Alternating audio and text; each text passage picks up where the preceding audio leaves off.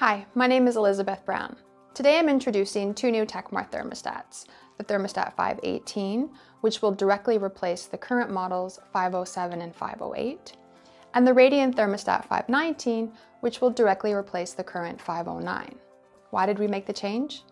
Because we value our customer feedback and we listened to what you had to say about how our Classic Series thermostats needed to improve. But just like the previous models, the new thermostats are still designed to optimize comfort in a Radiant system. They just got a whole lot easier to use. Unlike simple on-off thermostats, the new tekmar thermostats are designed to prevent uncomfortable temperature swings. By actively adjusting the heat input, they keep the temperature exactly at the target, where you want it. 518 and the 519 are identical thermostats. The only difference is that the 519 comes bundled with a slab sensor 079 to allow for better control of Radiant installations. Today I'm going to demonstrate how to install and set up a Radiant Thermostat 519 so that you can see for yourself just how simple it really is. One of the improvements you'll likely appreciate is the change in enclosure. We not only made these thermostats easier to use, they're also easier to wire. To remove the cover from the base, simply push in the bottom tab and pull the top half away from the bottom. You'll notice we moved the wiring strip to the base instead of on the back of the cover. This not only makes it easier to wire, it also allows us to remove the cover for safekeeping until it's time to commission the system later. There are several ways to mount the thermostat base to the wall.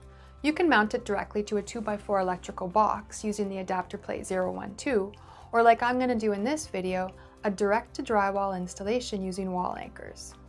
We'll start by marking the locations for the wall anchors and for where the wiring will feed through.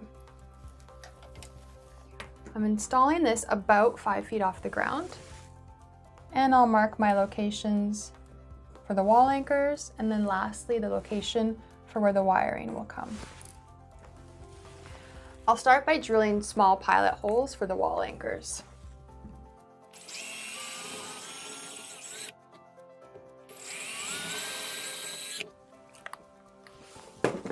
And then a larger hole for where the wiring will feed through.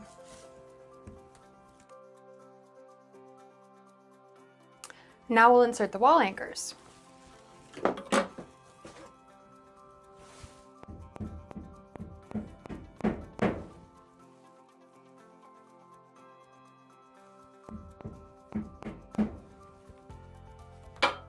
And we're ready to mount the base.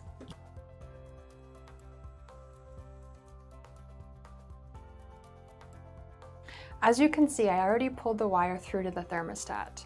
We're going to start by connecting the wires to the sensor, to the transformer, and to the heat relay. Starting with the sensor wiring, I have two wires coming from my sensor, which I am connecting to the S1 and the COM terminals on the 518. Now these connections are not polarity sensitive, so it's impossible to get it wrong.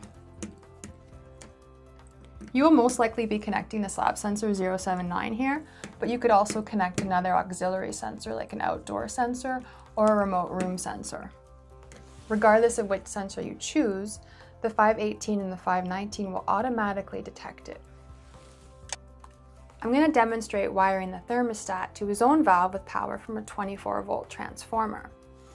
We'll connect the R from the transformer to the R on the thermostat. Likewise, we'll connect the C from the transformer to the C on the thermostat. We'll add power to the heat relay by installing a jumper between R and RH.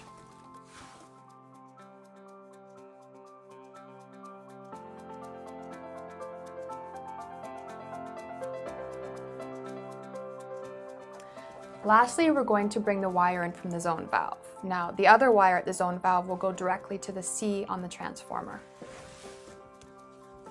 The wire from the zone valve will go to the W1 terminal on this thermostat.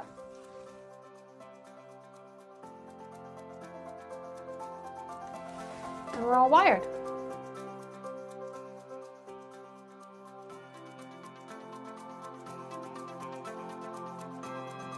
Comparing the 518 or the 519 to previous thermostats, you will immediately notice how the user interface has been improved. 4 round buttons have been replaced with 2 triangular up and down buttons. We've eliminated the menu selection from our new thermostats.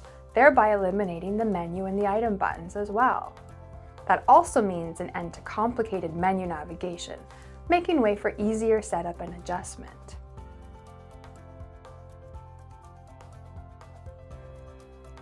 Let's take a look at the settings in the first area of adjustment by pressing and holding both buttons for 3 seconds.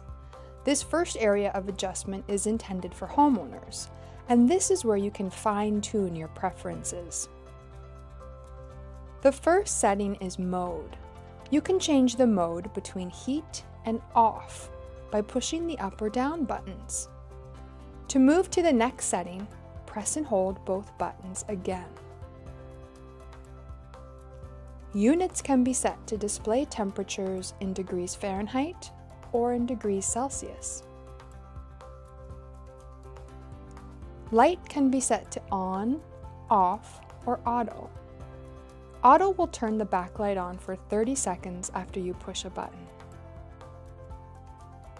Set floor is the floor minimum setting. If you want warm floors for comfort, regardless of the room temperature, then you can set a minimum floor temperature here. Or you can turn this setting off by pushing the down button all the way past 40 degrees Fahrenheit. Type displays the thermostat model number. You can exit this first adjustment area here at Escape by releasing the buttons. More advanced settings, intended for the installer, are accessed by continuing to hold both buttons for 5 more seconds. The first setting here specifies the auxiliary sensor. Are you using a floor sensor, a remote room sensor, or an outdoor sensor? Remember, since this thermostat will detect the presence of an auxiliary sensor, this setting will only appear if you are indeed using an auxiliary sensor. The second setting allows you to enable or disable the built-in room sensor on the thermostat. In applications where you want the thermostat to operate based solely on the auxiliary sensor, then you can turn the built-in room sensor off. Examples of these types of applications include floor warming in bathrooms, or when thermostats are installed in the mechanical room with remote room sensors throughout the building. If you do want to use the built-in room sensor, make sure it is set to on. If you're using an auxiliary floor sensor, the next setting will allow you to configure the floor maximum temperature. Refer to the installation and operation manual for this thermostat for some recommended settings based on flooring material. By configuring the floor minimum, maximum, and leaving the built-in room sensor on, the thermostat will operate the radiant floor between the minimum and maximum temperatures to achieve a target room temperature. It is important to realize that the floor minimum setting will always be in effect as long as the mode is set to heat. This may inadvertently cause overheating in the summer when floor warming is undesired. To disable floor warming, it is necessary to set the thermostat mode to off. There are 2 ways to turn the mode off. You can do so in the first area of adjustment, where mode is the first setting that you see. Use the down button to set it off. The mode can also be set to off by pushing and holding the down arrow until the room set point drops below 40 degrees Fahrenheit. This is similar to turning a radio dial all the way down to its off position.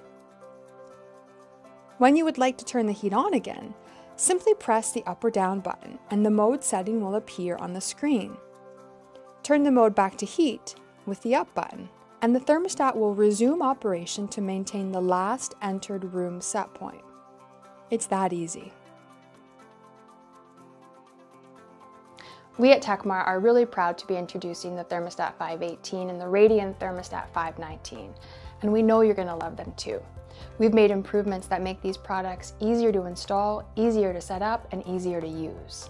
These thermostats, like all Tekmar products, feature the better design with better control for the better system.